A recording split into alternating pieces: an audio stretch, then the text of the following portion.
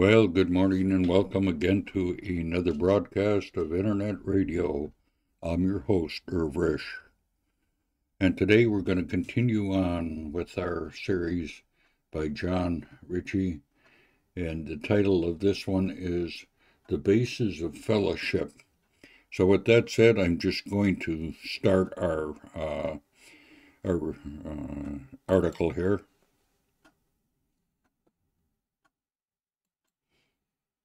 The Basis of Fellowship, by John Ritchie. In reply to a letter written over 60 years ago. You ask me, what is now the basis of fellowship among believers, assembling as we were accustomed to do 30 years ago, and what is the way of reception to that fellowship?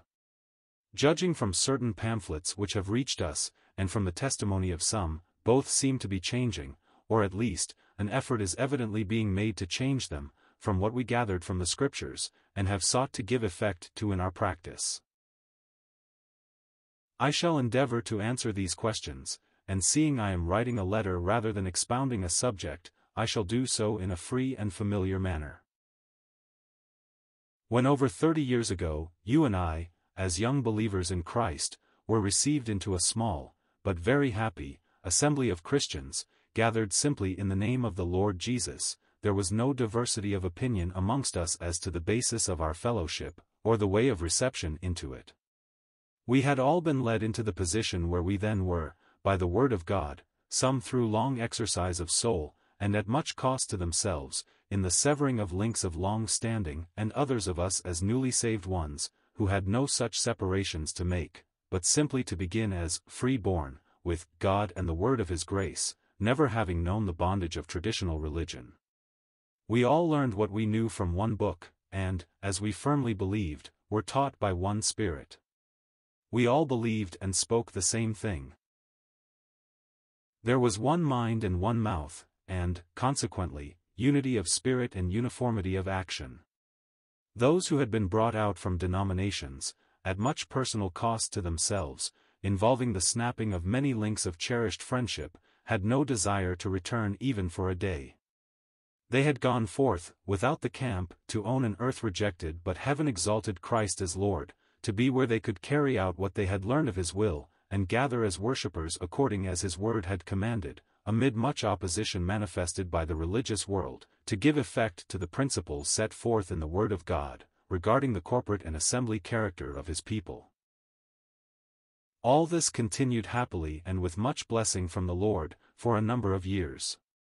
Many companies came into existence gathering in the same way, and long-neglected truths, such as the Lordship of Christ, the present indwelling of the Spirit in the Church, the common priesthood of all believers, separation from worldly religion and sectarian churches, the constitution, fellowship, and rule of the Christian assembly, and the coming again of the Lord Jesus, and, of course, believers' baptism by immersion, were taught fully and continuously with much power and blessing to God's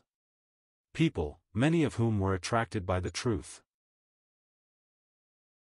The fellowship of saints was very sweet and very real, and the testimony thus borne to the long-lost truth of the Lord in the midst of His gathered people, feeble and much opposed as it was, led many of the Lord's people to search the Scriptures for themselves, and as they became convinced that the will of the Lord for His people is, that they should be separate from the world, and together according to the pattern set forth in the Word, they severed their connection with the religious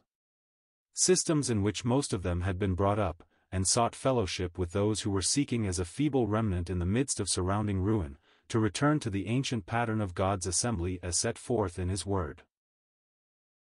This was the name of the Lord Jesus Christ, Matthew 18 verse 20, unto which the Spirit through the Word always leads the saints.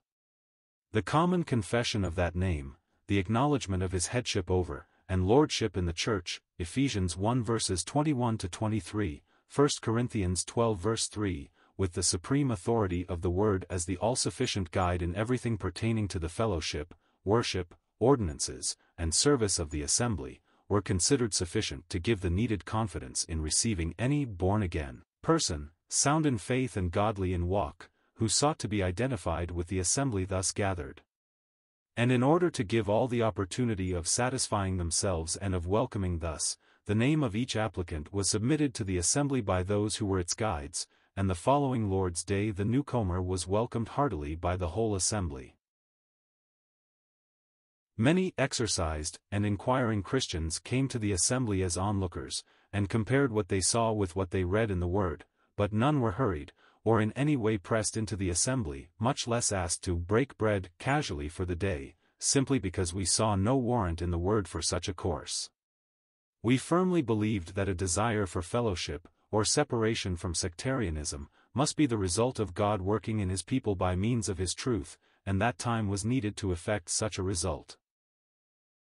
These were our earliest convictions and practice, and I confess that after 30 years, I have seen nothing in the Word of God to cause mine to be modified or altered.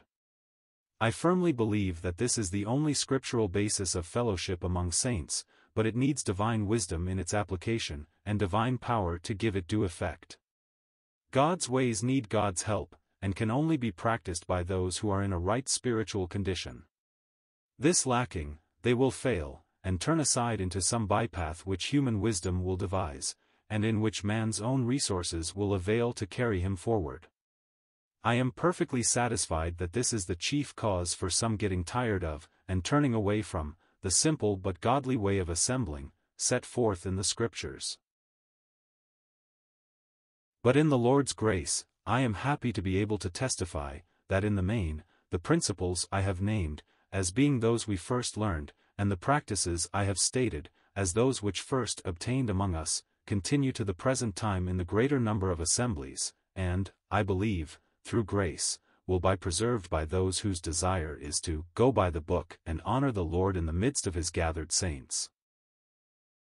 There are few assemblies in which there are not those who would either widen the basis of fellowship and admit those to whom the Word gives no welcome.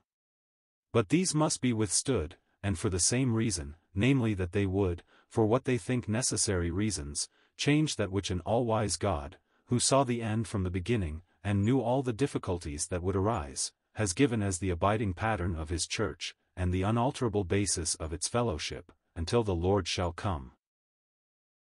For a number of years, as you know, the line of separation was fully maintained between those thus simply gathered, and the various systems and denominations of the world's religion. The saints in these denominations were distinguished from the systems which held them in bondage, and, as brethren in Christ, recognized and loved. Whatever could be enjoyed in common, of the things of God, outside their unscriptural position was, and many of them, while not prepared to give it up, were glad to come to our Bible readings and meetings for ministry, which they confessed helped them more than all that they got in their churches. This I can testify continues also in many places, where the truth has been maintained and is preached, and by means thereof a continuous work of grace goes on among God's people, as well as in the conversion of the lost. Undenominational unions. A result of fruitful work carried on by well-known preachers was the formation of what they called undenominational unions, for the carrying on of evangelistic work outside of, yet in nominal connection with all the churches. These are now to be found all over the country, some of them actively engaged in continuous gospel effort. For a time they were supported by the ministers, but this gradually fell off, and as most of the ordained men dropped out, the help of certain gifted brethren in the assemblies was permitted, in some few cases, sought after.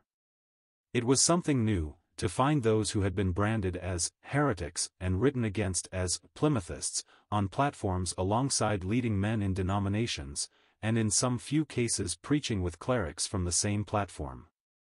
Nothing beyond the most elementary truths could be spoken there. Nothing to disturb ecclesiastical position, or separate saints from worldly religion dare be mentioned, or if it ever was, the man who did it, never found himself there again. Two results followed. First, those who went into such circles, lost the power of all the truth once practiced and preached by them, bearing on the separation of believers from sectarianism. Very soon they manifested little sympathy with any who spoke of it, and finally, most of them opposed it altogether. Second, believers in these unions, who, according to their constitution, are all supposed to be members of the churches, in order to show their liberality, or because they were not at ease in their unscriptural position, were willing to come occasionally to break bread, without however either asking to be received to the assembly's fellowship, or disturbing their connection with the sects of which they were members. Indeed, they would have spurned identification with any assembly. They simply wished to come as casual visitors when away from home. Some prominent men, among those who so practice, have publicly denounced the separated position and applied to those in it unlovely epithets.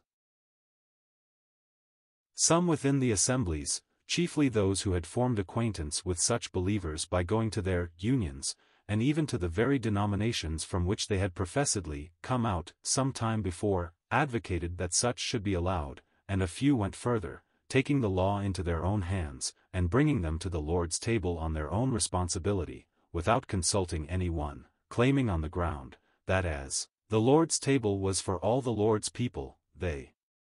were at liberty to bring any weekend visitor, whom they recognized to be a Christian, and set him down at the Lord's table, with the same ease, as if it were their own tea table, the same individual in many cases being announced to preach in a free church, a Baptist chapel, or gospel mission, on the same evening, where collections are taken from the ungodly, where instrumental music and many unscriptural practices are recognized and upheld.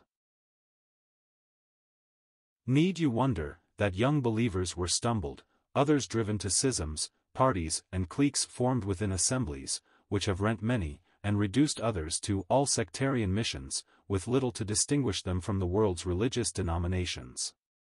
But the word of the Lord will stand and must be held fast, notwithstanding all the failures of men.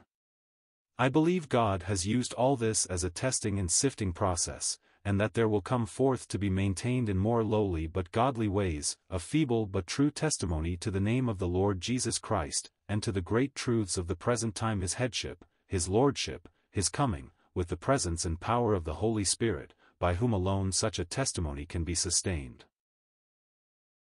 May we be found always in such a spiritual condition that we shall not be hinderers, but fellow workers with the truth. 3 John 8. This then, is a brief but true account of some changes, which you would observe among certain assemblies well known to you in years gone by. There is still a measure of the former simplicity and warmth in many country and village gatherings, where believers are cast in their weakness upon God, and where the old spirit of persecution dies hard. But in the cities, where worldliness has made terrible inroads, especially among some who take the place of leaders and preachers, there is increasing departure from the Lord's way, and I fear, deep and determined hostility to all who through grace would seek to hold fast and act upon the truth of God. This is grievous, but it is no more than we are taught to expect, and to prepare ourselves to meet, in the strength of the Lord and His grace. 2 Timothy 3 verse 1.